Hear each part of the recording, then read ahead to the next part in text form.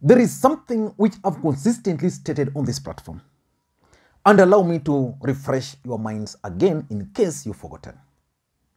I've stated severally that around President Uhuru Muigai Kenyatta, there are 4 camps. The first camp believes that President Uhuru Muigai Kenyatta should actually support Raila Odinga for the presidency in 2022. That camp believes that Raila Odinga has a better chance of succeeding the president. That's where President Uhuru Muigai Kenyatta is. Then there's the second camp around the president, and this camp believes that a compromise candidate should be supported. They believe that Raila Odinga cannot be elected, especially in the larger Mount Kenya region. And therefore, the president should convince Raila Odinga not to run, but instead support a compromise candidate. This is the camp which is pushing for Musalia Mudavadi's presidential bid in 2022. And then there's the third camp. This camp believes that the next president of the Republic of Kenya should actually come from within the government. And this is the camp which is pushing for Fred Okengo Matiangi and Mutahi Kagwe's ticket. I want us to talk about Fred Matiangi and his bid because from all indications, Matiangi is likely to go for the presidency. And then there's the fourth camp, which has been subdued around the president. But this fourth camp believes that President Uhuru Kenyatta should actually reconcile with his deputy and support his deputy in 2022. This is the camp which is behind the talks which were being initiated by the church. So we have those 4 camps. But today I want us to look at Fred Okengo Matiangi factor in 2022 and how Fred Matiangi's entry into 2022 presidential election is likely to affect Raila Odinga. But before we do that, for those who are watching this channel for the first time, I want you to take a second or 2 and click the subscribe button so that next time we produce a video like this, YouTube will automatically notify you. And to the subscribers, I want to continue to thank you guys for your continued support. Now let us get back to the main issue. President Uhuru Muigai Kenyatta in 2019, through Executive Order number 1, made Fred Okengo Matiangi the supervisor of all cabinet secretaries in this country. That move by the president effectively made Fred Matiangi the Prime Minister of the Republic of Kenya in quotes. It gave Fred Matiangi the limelight. And from that moment, so many Kenyans started speculating that Fred Okengo Matiangi was being prepared for the presidency in 2022. But at some point, Fred Okengo Matiangi really made some mistakes and he went under. But how will Fred Okengo Matiangi's bid for the presidency affect Raila Odinga? First of all, let us try to understand why Fred Okengo Matiangi is actually being pushed to run for the presidency or why he plans to run for the presidency. Number 1 is the compromise candidate factor. There are people in this country who believe that Ruto should not be the president, Raila should not be president. And therefore, a compromise candidate should actually be found. And that compromise candidate can easily be Fred Okengo Matiangi because they believe Raila Odinga can easily support Matiangi for the presidency. Uhuru Kenyatta will easily support Matiangi. And the fact that Matiangi is not a politician per se. So that compromise factor. Then the second reason is actually service delivery. If you look at the cabinet today, one of the outstanding individuals who has performed is Fred Okengo Matiangi. And that's why in Tanga, he's their pet subject because he has really delivered. When he was the Minister for Education, he delivered. Interior, Fred Matiangi is delivering. When he was the Minister for ICT, he delivered. So the truth is, because of service delivery, these people pushing for Matiangi believes that he can be easily sold to the country. Number 3 is the acceptability.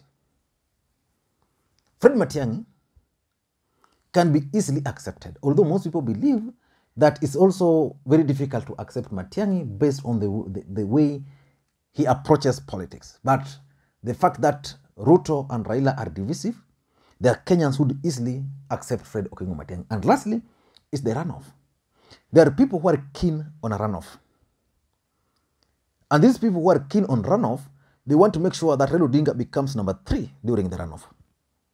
They believe that if Kalonzo is running, if Kalonzo is running, if Matiangi is running, if Mudavadi is running, if Raila is running, and Ruto is running, none of them is going to get 50 plus 1%.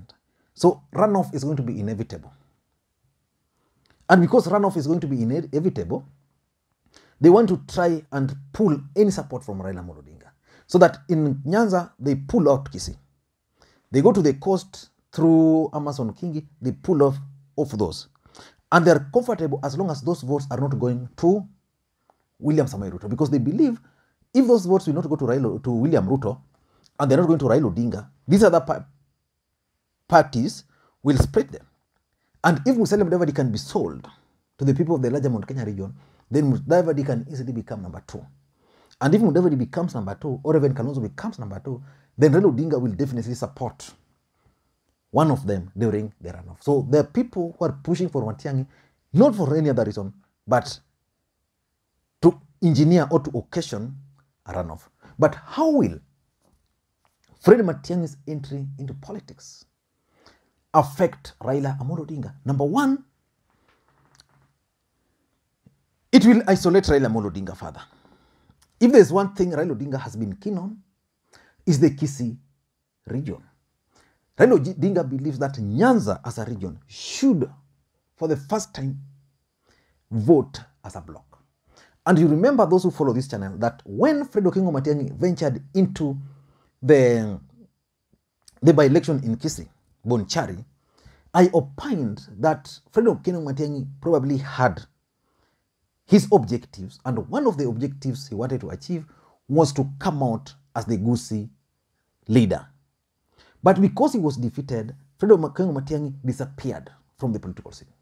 And also those who have been following the politics, Raila Odinga has also been trying to elevate the status of the Kisii Governor Ongwae. If you've been following Raila Odinga, in all the events he has been attending lately, one constant figure is always there. That's James Ongwae. So which means Raila Odinga also understands that there are people who are trying to isolate him, Kisii from him. Because look at it, in Western, Mudavadi, in Ukambani, Kalonzo, Coast, there is Kingi, Nyanza now we have Fred Okengo Matiangi. So basically, someone is out to isolate Raila Odinga, so that Raila Odinga will appear as a one-man show. And of course, I've been told, this I was told maybe last week, about this particular move, that actually Fred Matiangi has approached ODM, that is forming a political party, and that party is not going to rival ODM party. That the party will just be interested in pursuing its agenda, but will support the ODM and their presidential candidate. So the idea here is to isolate Raila Odinga. Number 2, how it's going to affect Raila Odinga is the number of members of parliament, senators, MPs. The truth, members of parliament, senators, women rep, governors, and MCs. The truth of the matter is that in 2017, ODM never won a single seat in Gusii in parliament, but they managed to win through a by-election recently. Most of those people who won in Kisii were in ODM. They were denied the ticket. Then they managed to come through using these other small parties which were supporting Raila Odinga. So this time around, Raila Odinga has been trying so hard to ensure that in Kisii he has members of parliament. Now, if Matiangi is going to sponsor his own political party, even if he's also going to run for the presidency, I am certain he will definitely get 1, 2, or 3 MPs. That would affect Raila Odinga. So Raila Odinga and his brigades must work way around on how they are going to deal with the possibility of Fred Okengo Matiangi denying them, let's say, the governor for Nyamira, or let's say an MC from area A or area B. Number 3 is the deep state. There's a perception in this country that you cannot become the president of the Republic of Kenya without the support of the deep state. Kimemi has stated it clearly.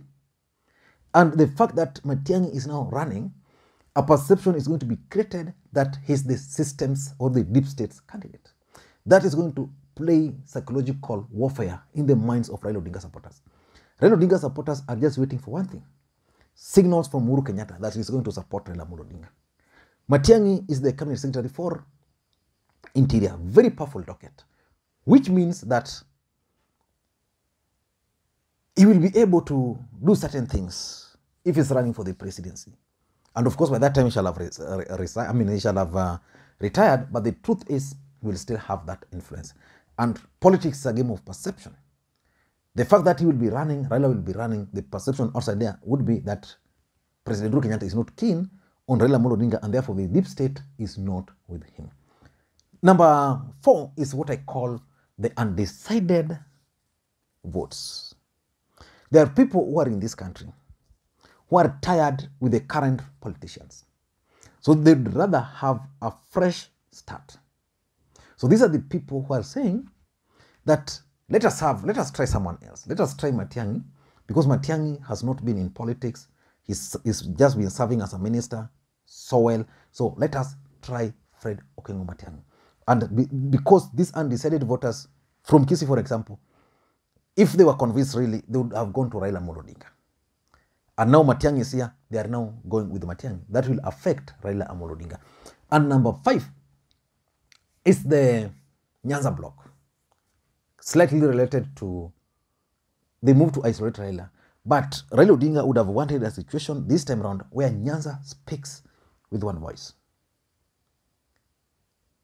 Kisii voting ODM, Luo Nyanza voting ODM, Kuria, so that he can start with that block. Now, the entry of Matiangi will now complicate that. It will mean that Raila Odinga will now, first of all, try to consolidate Kisii. Because if Matiangi was with him, the fact is, if Matiangi was with Raila, or going with Raila, it would have been easy for them. So that's going to affect him also. And lastly, which in my view is the biggest deal, is their attempts to weaken Raila Odinga at the negotiating table. The truth of the matter is that politics is played on a table. At the end of the day, these guys will be moving around the country, but people will sit down. If Matiangi will be given an opportunity to sit on that table, he will be representing the interest of the Kisii, not the interest of Raila Odinga. So it means when people will be voting, for example, during those meetings, there's a chance that Matiangi might even not vote in favor of Raila Odinga. So those are, in my view, the reasons why I strongly believe that Fred Matiangi's entry into 2022 general election is actually complicating the equation for Raila Odinga. I don't know what you think, but that's my take. Again, for those watching this channel for the first time, take a second or two, click the subscribe button so that next time we produce a video like this, YouTube will automatically notify you. Thank you guys, and may you have a good day. Bye-bye.